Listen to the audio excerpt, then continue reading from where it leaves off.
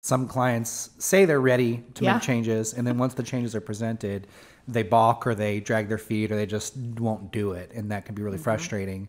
When they've presented the issues, they've Yeah. discussed pain that they have, Yeah. and you present them a solution to pain, and they're unwilling to make that step. Can you talk about that a little bit more? It's wild. I've worked with several practices through the years that just, they can tell you what the problems are and they want to work with you, and we'll sit down together and we'll create this full action plan together. And they're bought in and like, yes, this is great. Yes, this solves this problem. Or we've been trying to figure out how to sidestep that and just haven't been able to figure it out. So that's great, that's great, that's great.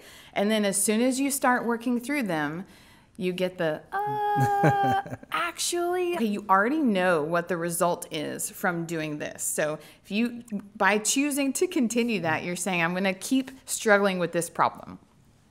And, change is hard. Change is really hard. And I think people really get personally invested in their business so much that the processes that they're going through are really kind of like sweet and sacred to them. And so it's hard to accept that that's not the best move or that doesn't work, and to be able to pivot to something else.